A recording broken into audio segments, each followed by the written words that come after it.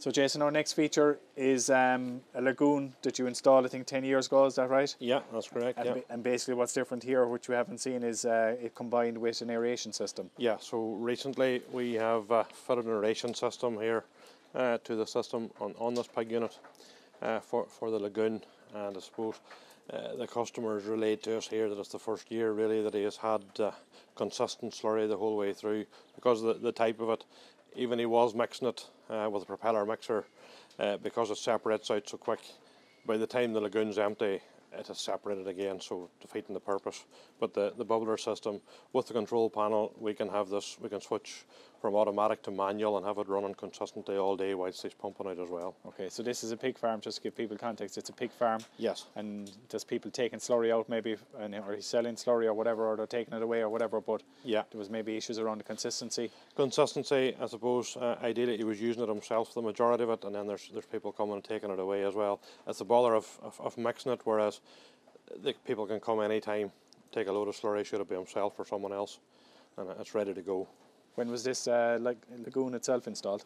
This lagoon is in now about 10 years. Right. So it is. So it's been in use. So what we've done here now, there's been a concrete. The customer's put a concrete floor into the lagoon, so for us to fix the pipework too. Okay. Is that on top of the? That's on top of the liner. Yeah. Okay. And so the liner's underneath that. Yeah. And without damaging that. That's right. Okay. Yeah. So why did you need the concrete? To screw down the fixings too. Okay. Stainless steel fixtures that we work with just for the clips to keep the pipework on the floor. So regardless, you always need a concrete to screw into the when putting a system like this in. Okay. Now, we don't need to do the banks, we just need to do the floor, and because as it lowers down, the pipework on the floor will keep it all mixed. Right. Okay, so we'll just look at some of the infrastructure here, or the mechanics of it, what's creating the air. Okay. So this is a blower here, our high flow rate blower, which we've put on here, and our control panel. So the control panel has a PLC involved in it here. So whatever system we wanted to add on in the future, what this customer is doing, we're adding on another 42 circuits onto an underground storage tank for him, and this we will be moving this blower and control panel over here to a different situation so that it can cope and has the ability to mix it all really. So what kind of functionality have you in the box here? So the basically, if the customer wants, we have a multi-tank switch there, so that if he just wants to mix the lagoon and not the underground storage tank, he has the multi-tank switch. If a customer was to have anywhere up to maybe 10 tanks, and he has 5 empty and 5 full, you can set it up to mix that, so he has that option to do that with the multi-tank switch. Okay. You also have the manual and automatic. Right. Do you want to just lift the lid there and just show it? Yeah.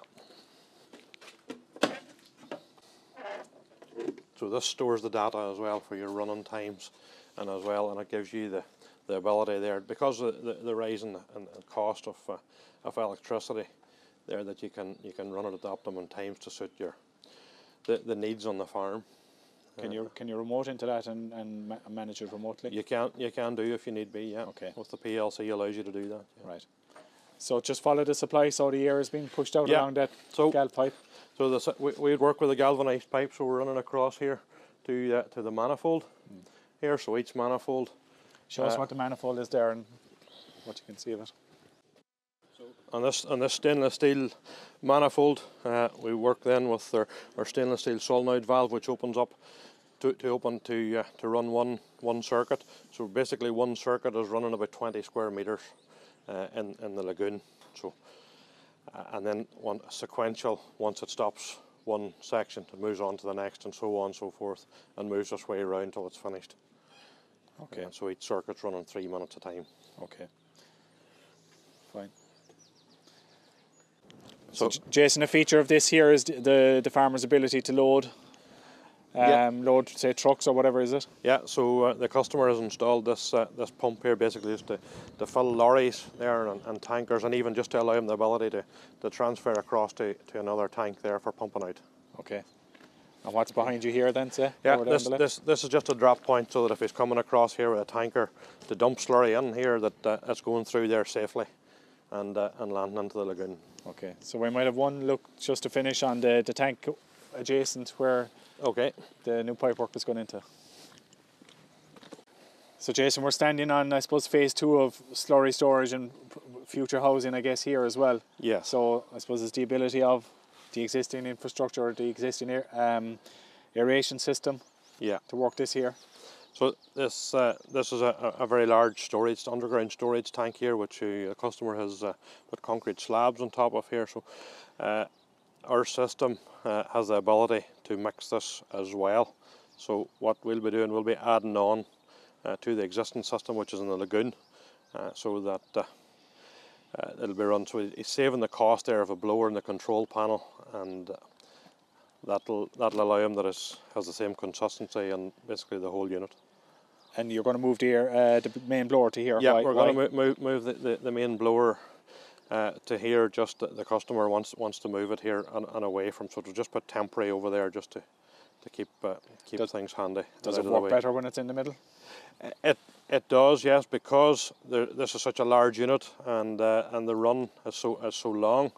To save putting the cost of another blower on there, there's quite a saving involved in using that. Right. And the blower does have the capacity to do that. Right. Say price-wise for people, any price indication for people for installing a system like this on any particular lagoon size? Again, it depends on the size of the lagoon. I suppose you're talking, for instance, on a 2 million gallon lagoon, which is I suppose quite large. You're well into the 30s, the high 30,000 there. Yeah. But again, a big part of that cost is your blower and control panel. So you can still add on to that in the future using the same system. Okay. So the first system initially is the most expensive. Okay. And say for lead times and time to install a system. Lead times, once the customer is ready, 4 weeks there we can be, but occasionally it does have to happen much quicker, but depends what pressure's on there. Maintenance, any annual maintenance, or what goes wrong? Maintenance, there's very little maintenance involved.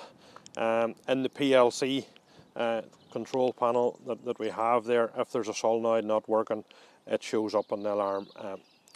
Very, very rarely would that ever happen, and you're talking years down the line.